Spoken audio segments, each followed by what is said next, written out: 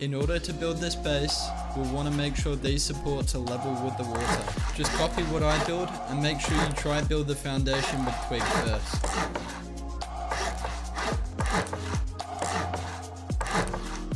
I decided to build this base because most of the bases I've seen on YouTube are fairly inefficient. Most of them use square honeycomb, which is quite inefficient in cost, and if you use roofs you can cut down on that cost quite a bit. I spent some time today calculating costs and I found out that my base is 35% cheaper than most bases on YouTube. Also, because of the reduction of walls you have to place, this base is much faster to build.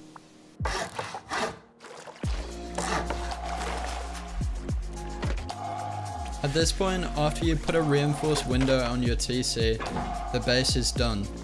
But if you want to add deployables, then keep watching the video.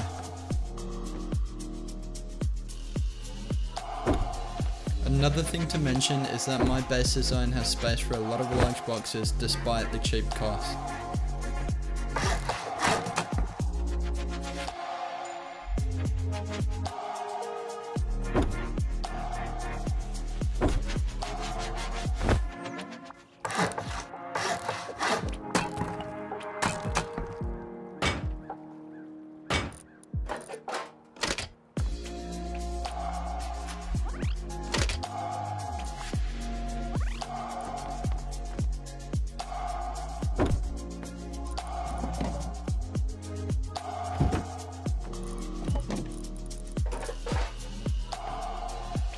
Another thing to add is if you put the garage doors in the wrong way like I have done here, the garage doors won't stick through the roof and won't be seen from the outside.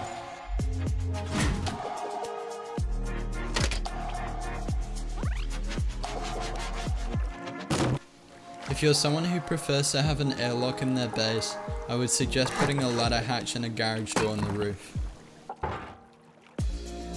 The reason why I didn't initially do this is because most bases on YouTube don't have an airlock for their exit path for the boat, essentially rendering the airlock useless. This is why I put this on as an optional component.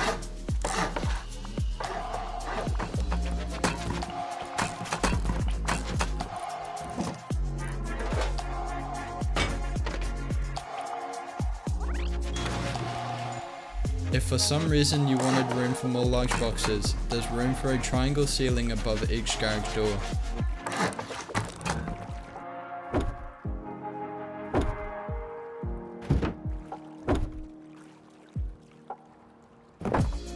Thanks for watching guys, and remember to like and subscribe.